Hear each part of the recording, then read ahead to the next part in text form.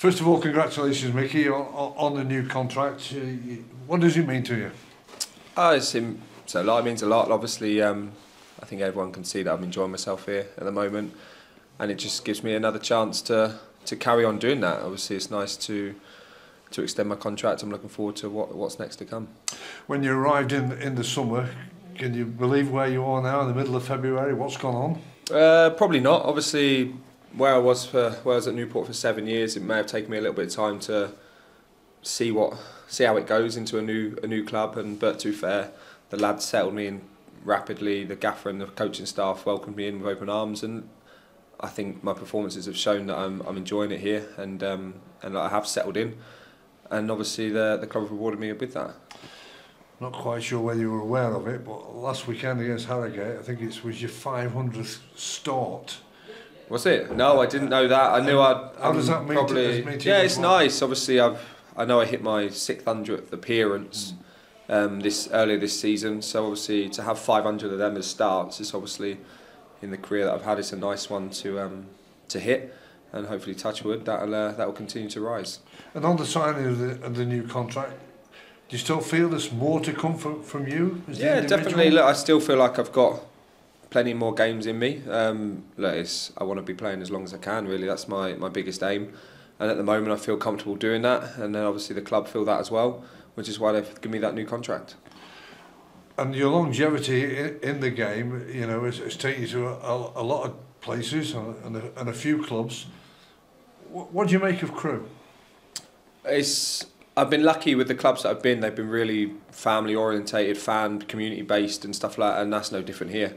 I feel as soon as I came in, I could see that. Obviously, there's been a lot of good young players that have come through, the nurture there to help improve players in here, and the family orientated club as it is, it really welcomed everyone in. I think you can see that with the way the lads that have come in January have settled in really well, and that's obviously to do with the changing room, the staff, and obviously the fans as well. They welcome them in straight away, and it's the same as what it's been here. I was lucky with that at Newport for doing it so long, and now I just feel like I'm at home here as well.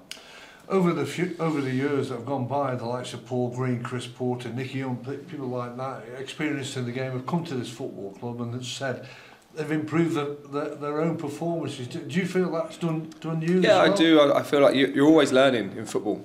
You're never a finished article, and for me to come here, I feel like I have improved as well. So like you say, it's a good thing. It means I'm enjoying my football. If I'm improving, then I'm enjoying my football, and my performances are showing that, and I just want to keep doing that. We've talked again to people, and how important is it that everything is settled in your life as well, your family, your missus, the kids? Yeah, that's the most important thing. At the end of the day, my family is the most important thing to me. Football will always come second to that, and as long as they're settled and enjoying themselves, then that means I can play football as well as I can do at the moment. So as long as that continues, I don't see it changing. You become a firm fan's favourite as well. Well, it's nice to hear. Look, I'll let them decide that one. I'll let them be the judge of that, and you can see I give everything out there. I'll always engage with the fans. I think that's the most important thing. If it makes a 10-15 second conversation with a fan after the game, or is it a 10-minute conversation with a fan after the game, if it puts a smile on their kid's face for 2 days, then it makes it all worth it. And I've had a lot of messages since obviously the news broke yesterday, and it's nice to see. It means I'm doing something right, and hopefully that can continue. Well, the manager's confirmed, unfortunately for Luke Offord, that he's got a serious injury that's going to probably curtail his season, but he's confirmed that you will wear the armband, you will take over as the captain. First of all, before we talk about that, just a word on what's happening. Yeah, I'm absolutely gutted for him, to be fair. I think you probably knew that it was going to be something serious because he doesn't stay down. So for him, as soon as he hit the floor, I heard him have a little yelp of pain. So as soon as that happened, you realise this could be something wrong. But it just shows his character that he tried to get up and play on. He went for a jog down the touchline, and he's just, when you realise what he's done, it's like, how has he even managed to do that? And but no, it's gutted because he's a massive player for us. He's a massive character in the change room, but he still will be. Whether that's he's not on the pitch, but he's still, at the end of the day, like I said, he's our captain of the football club, and we'll all get round him. We'll get him through his rehab, and he'll be cheering from the sidelines instead of on the pitch this time. So no, yeah, we're all gutted for him. we'll all get him through, and hopefully we'll be seeing him soon. And for you to be pulling on the armband, is that another honour? Yeah, it's an honour. Yeah, it's another honour. Obviously, I was lucky enough to do it with Newport a couple of times, so look, I can handle that one. But we've got, it's not just me. There's a lot of captains in that dressing room. I think a successful side has more than one leader, and we have about 7 or 8 out in there that, and even the younger lads, if you gave them the armband, they're doing just as justice as Luke did as well. Just to finally sum it all up in terms of this weekend, it's Notts County away. It's heavily congested in your league, where the points situation is very tight.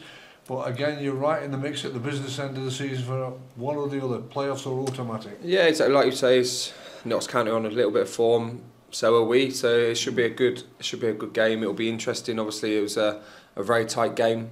It was decided in the 94th minute at home. So look, if it happens like that again, then yeah, we'll be happy as long as we're on the end of the 3 points. So it's a massive game. Like you said, it's tight. The teams that are 14, 15 can still make it in there. Anyone can make it into the automatics at the moment. But look, we take one game as it comes. The old saying of you can't look too far ahead of yourselves, because then that's when you get distracted.